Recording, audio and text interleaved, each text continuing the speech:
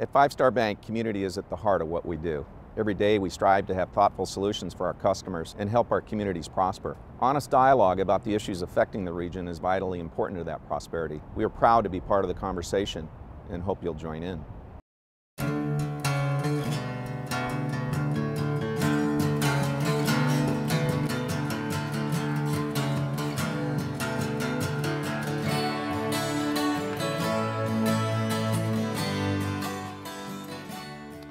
With the debt ceiling crisis only days behind us, the nation is still attempting to grasp how close to the brink of a financial catastrophe we came. Many of us outside of Washington are beginning to wonder whether our leaders have lost the ability to solve our nation's problems and plan for our country's future. House Democratic leader Nancy Pelosi joins us today on Studio Sacramento to share her insights from the debt crisis fight, her thoughts on Congress's ability to do the work of the American people, and her own journey as America's first female Speaker of the House and one of America's preeminent political leaders. So, you're in town today to talk about a conference, or to be a part of a conference. Yes. What's going on? Well, the first thing we did as soon as the vote was taken and the President signed the bill to open government and end the potential default of our full faith and credit was to come to Sacramento at the invitation of Congresswoman Doris Matsui to have a meeting with hundreds of women here about our agenda, our economic agenda for women and families.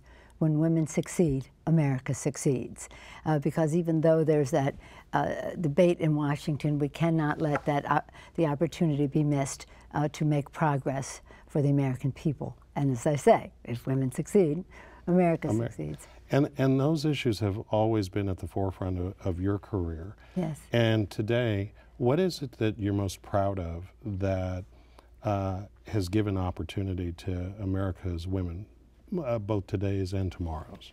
Well, there's absolutely no question that the Affordable Care Act, which enables women to have a life, a healthier life, the liberty to change jobs, be self-employed, to start a business, to change jobs, to move, to do whatever they want, not be chained by, job locked by a policy, instead to be free to follow their passion, life, have a healthier life, liberty to pursue their happiness. And of course, for women, the change is drastic. So that would be the biggest issue. There are many issues, though, that relate to enabling women, to the power of women to be unleashed. And our women's agenda, economic agenda, when women succeed, America succeeds, are about equal pay in the workplace, raising the minimum wage, about pay fairness. Secondly, about paid sick leave, which is really important to men and women. Of course, for families. For families, and also for affordable quality child care. That, I think, is the most an issue that we really have to take by the hands. You referenced the Affordable Care Act, what's known as Obamacare, and it was at the center of the crisis we just averted. That issue, why do you think that is such a flashpoint in this country? Well, I think it's because $500 million was spent by the insurance industry and other anti-government ideologues to undermine and misrepresent what is in the Affordable Care Act. It stands right there as a pillar of economic and health security for America's families. Social Security, Medicare, the affordable health care. I call it the Affordable Care Act. Are you worried at all because of its really rocky launch, though, that it's taking on water? No, I don't. I'm not worried about that. I don't think the launch hasn't been rocky in California or many of the states that have their own state exchanges. It has had technical problems with the national plan, but not to do with the program or the initiative or what it means to people. So they have to fix the technology, and they will do that. But that won't stand in the way of it making a big difference in the lives of the American people. We're very excited about it. Right. The crisis that was just averted, it feels a little bit like the movie Groundhog Day, because we've been here before. It is, you're right. Yeah, we've been here before. Why does this keep happening, Leader Pelosi? Well, it happened 2 years ago when we had this discussion about the budget, and we came very dangerously close to defaulting on full faith and credit. Because two things that these two times had in common was that the Republicans had made a proposal. When the president accepted, they said, never mind. And that was unfortunate. The same thing has happened now. They've tried to use the Affordable Care Act as a reason to shut down government. Whatever you think of the Affordable Care Act, take it up in the normal legislative process. But you can't say, I'm shutting down government. 16 days, the cost of $25 billion to our economy, 0.6%, 0.6 downturn in our GDP growth, and many jobs, and not to even bring in the fact that 800,000 people were furloughed. So either, you know, I think it's really important for the American people and my Republican colleagues to understand what the cost of that temper tantrum was, $25 billion. Maybe they didn't know, but I certainly think they would care if they did. It raises an issue, though. People out in the country outside of Washington, maybe including, I'll assume Washington as well, people are increasingly in barbershop or kitchen table conversations getting worried that somehow something is broken with our system and that we don't have the ability as a nation to move forward on our problems. What can you tell us about what's really going on? Well, what I would say is what I say to my Republican friends: take back your party. The name Republican, which is a distinguished name in government and politics in America, the grand old party, accomplished many good things for our country, great things, has been hijacked by some extremist anti-government ideologues in the Congress of the United States. And that's why you see the conflict within the Republican Party there, saying, no, we can't go this place, but others who insist on going there. So the conflict is within the Republican Party, and I would just say, if Republicans would take back their party, and it's a large number in the Congress. You know, they say, oh, it's a fringe of Tea Party, but 144 members of Congress, Republican members of Congress, voted to continue the shutdown of government the other night and to default on the full faith and credit of the United States of America. That's a lot of members. Would the other side, though, in making the charge of saying that the Democrats are as unwilling to negotiate on any of their priorities as we are on ours, would that be fair? We don't know what their priorities are, because really the party has been captured by anti-government ideologues. So no government, minimize government, make it very, very limited. So on issues like clean air, clean water, food safety, public education, public housing, public transportation, public health, Medicare, Medicaid, Social Security, if you don't believe in a public-private partnerships there, then you're not going to come to agreement. Now, I don't paint all of the Republicans in Congress with that brush, but the element there that is wagging the dog is really what is preventing some serious negotiation.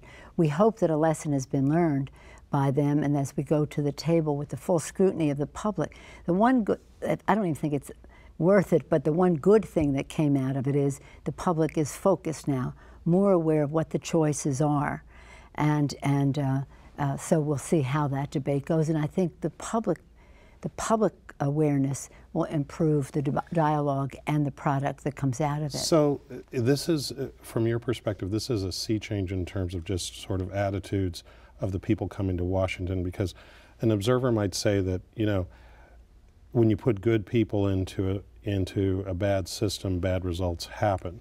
And most people say, well, my congressperson is good and they're decent and they want to work towards many solution. of them are. But it seems like once people get under the dome or get back in Washington, somehow things just kind of break down. Well, this is a recent development. It had its roots in the Gingrich years in the 90s when they impeached the president, shut down government, impeached the president. That was not, shall we say, the regular order of governance in our country. And these are some we were very respectful of President Bush when we had the majority and he was president. They don't want this president to succeed, so that's part of their motivation. But they're comfortable with that because they don't believe in the government role. Now, again, this isn't all Republicans, and these aren't the Republicans you know outside of Washington, and it isn't many of them in Washington, but it is enough of them to wag the dog, shall we say, call the shot. 16 days of a government shutdown, all that time placing in doubt the full faith and credit of the United States of America. That's a luxury our country cannot afford. I don't care what your beliefs are. Take it up in the regular, normal course of, this is a legislative debate of ideas, but don't say, I'm going to shut down government if you don't do it my way. Their claim is that they're trying to save the country from destruction, and that because of the fact that, at least from the Democratic side of the equation, that there can be no discussions on entitlement reform, and that's cutting simply spending. not true. Not true? That's not true. That's not true. President Obama has entitlement reform in his budget. He did when the Republicans refused to accept their own offer 2 years ago. So that's just, it's simply not true.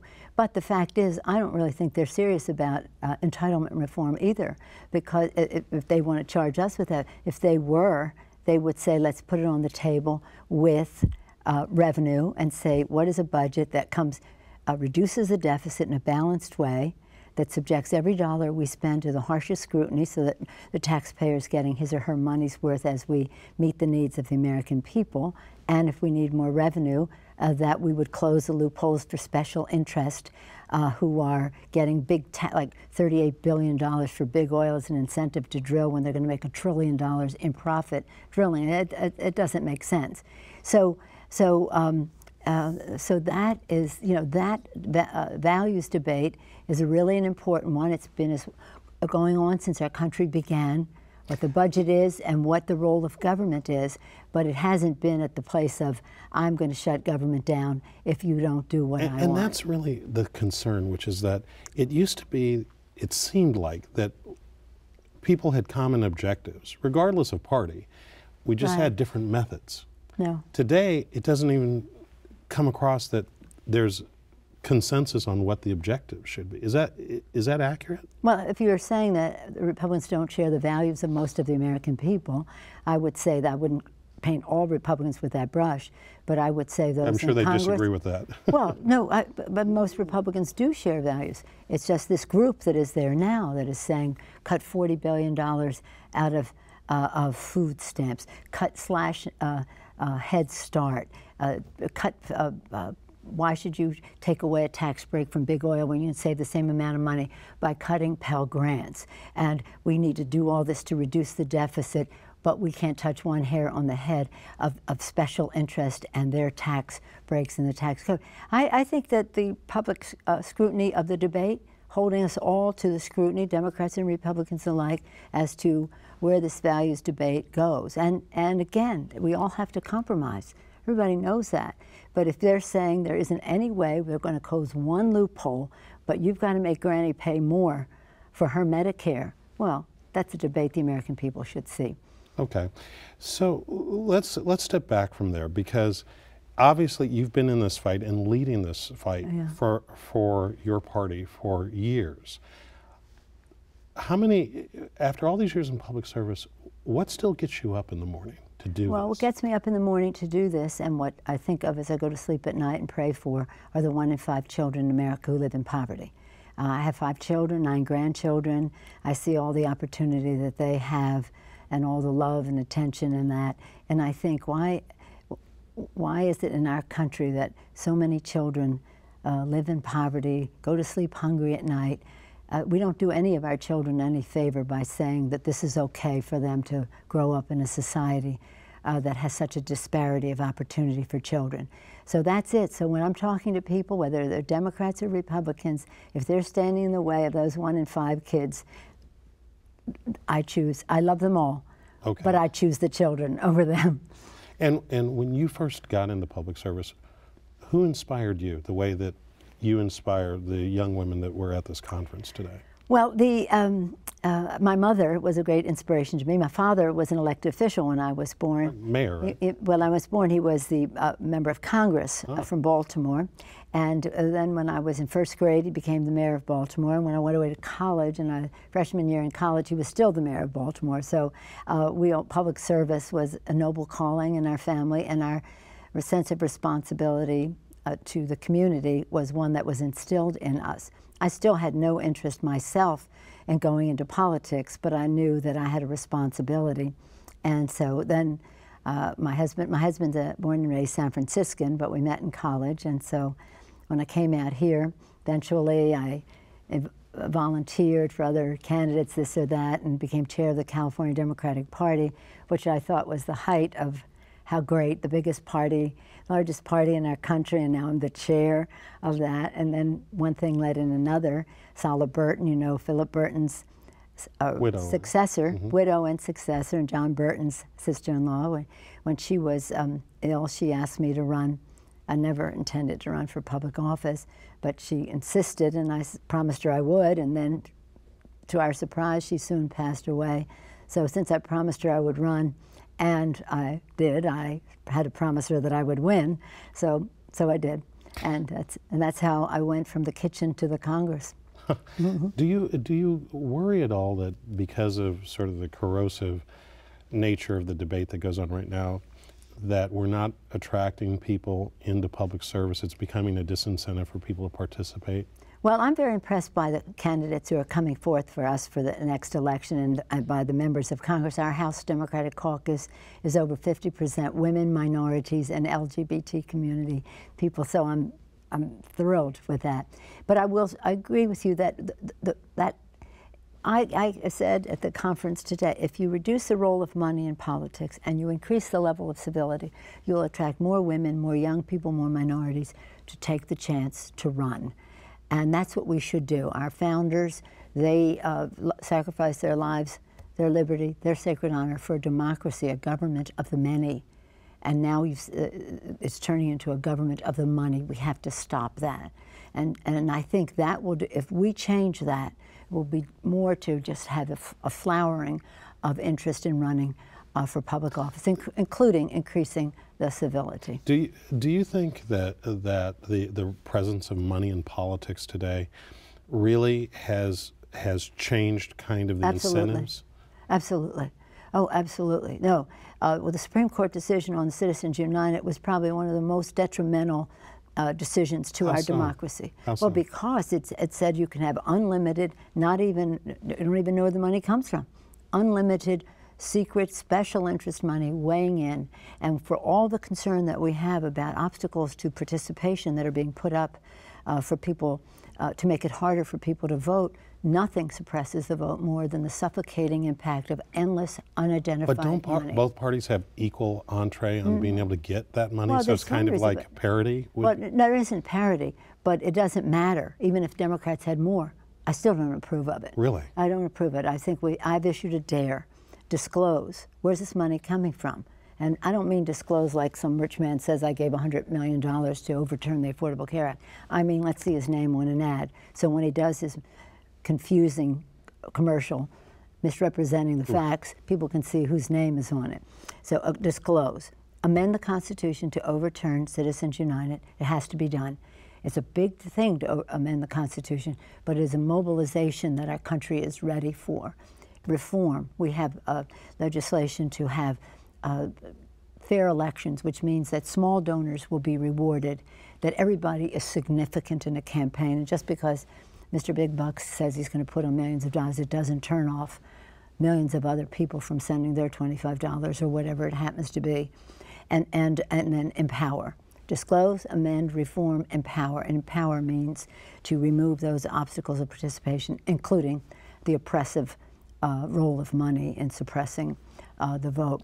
And we have to deal, of course, with the Voting Rights Act and issues like that that also contribute to tilting the ground. Project out in the future, say 20 years, and if Citizens United doesn't get replaced, and if in fact there's another decision that's before the court right now. I'm very afraid of it because this court doesn't understand the corrosive role of money in politics. What does politics look like 20 years from now if all this, from your perspective, if both those things if we had our way, we would have a situation where we have the empowerment of small donors, and that campaigns would be largely funded by small donors. And the rich special interest secret money, they weigh in, but they're offset by small donors. But small donors have to know that their contribution is valued, and that's why it's important to match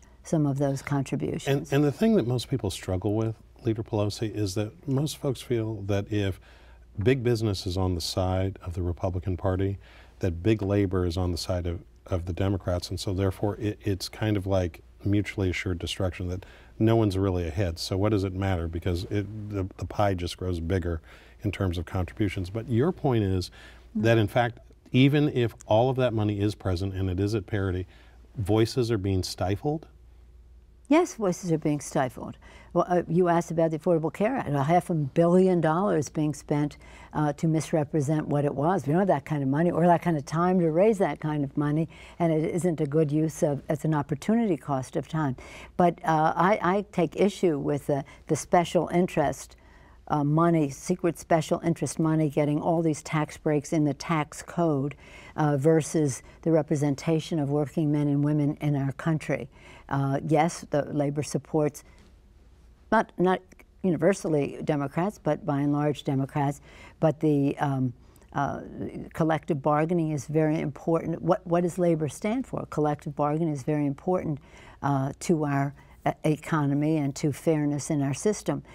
Many of the things that some in business are proposing are fine ideas too, but they get tainted by special interest, unlimited money, which uses, which hijacks what might seem to be, well, we're job creators. Yeah, job creators, except that you want to suppress the vote. These are the same people who want to suppress the vote, oppose raising the minimum wage, overturn support Citizens United, do not support the Affordable Care Act. So they're not there. I mean, the way I tell people this is, Toynbee, when he talked about the development of civilization and those that survived and those who did not, he talks about what he called the creative minority. And those were the leaders who were there for the flowering of civilization, that they were there for the good of the people so that the people can flourish, versus the exploitive minority who were there for power and money of the few at the expense of the many. And when societies got into that conflict, well, those who stayed with the first agenda flourished longer.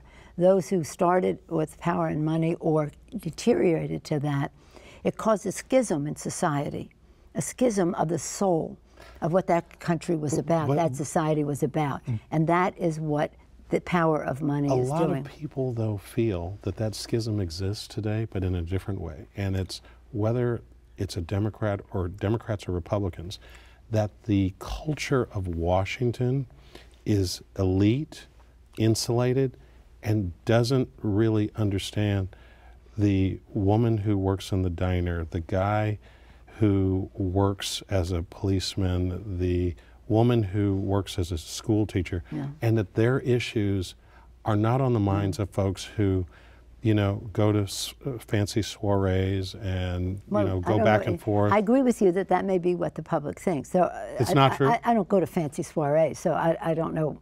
That is, I don't see that much of that in Washington. Okay. But you're right, people think that. They think that we drink out of silver cups or something like that, which isn't true.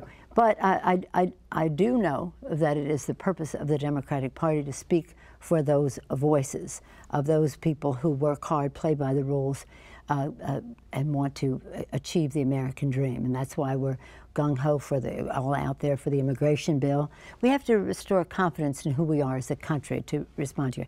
Who we are as a country, to restore confidence in our economy by creating jobs, good-paying jobs for people, and paying a decent wage and not exploiting labor, but respecting labor. Is there a balance, though, between not exploiting labor, but also rewarding the entrepreneurs and creators? Absolutely. Well, that's not even a question. One is not to the exclusion of the other.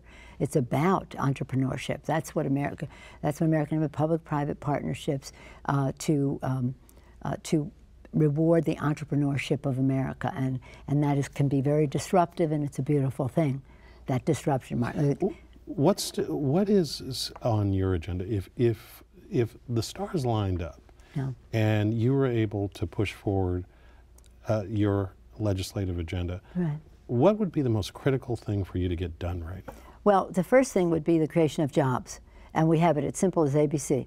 A, make it in America, American made. B, build the infrastructure of America. It's deteriorating, it needs repair or rebuilding, and it creates jobs. and grows our economy, and see community, how we educate our children, protect our neighborhoods, all of that springing from the community so that it's not coming from above. The ideas are coming from community. ABC, I would add my DARE, disclose, amend, reform, because I don't think you can make these changes unless you make the change in the politics. Walter Reuther said the bread box and the ballot box cannot be separated. So I would put that as an agenda. Now, having said that, jobs. Restore confidence in our economy by creation of jobs. And we do our budget, it has to be about growth and job creation. Secondly, I would restore confidence as who we are as a democracy, and that is to reduce the role of money in politics. And lastly? Then the next would be to restore confidence who we are as a people. Now, hopefully this will be done, and that is by and large a nation of immigrants with all love and respect for our Native American brothers and sisters. We're a nation of immigrants. We've got to correct that. And also restore confidence in the safety of our community by passing background checks. And I think we're going to leave it right there. There we go. Leader Pelosi, when women succeed, America succeeds. All right. From your lips to God's ear. Thank you so much for your time. Thank you, Scott. My pleasure. That's our show. Thanks to our guest, House Democratic Leader Nancy Pelosi, and thanks to you for watching Studio Sacramento.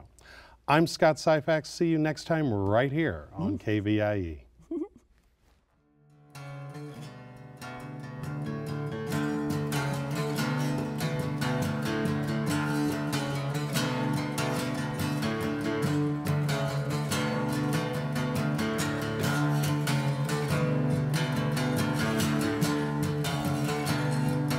At Five Star Bank, community is at the heart of what we do. Every day we strive to have thoughtful solutions for our customers and help our communities prosper. Honest dialogue about the issues affecting the region is vitally important to that prosperity. We are proud to be part of the conversation and hope you'll join in. All episodes of Studio Sacramento, along with other KVIE programs, are available to watch online at kvie.org/video.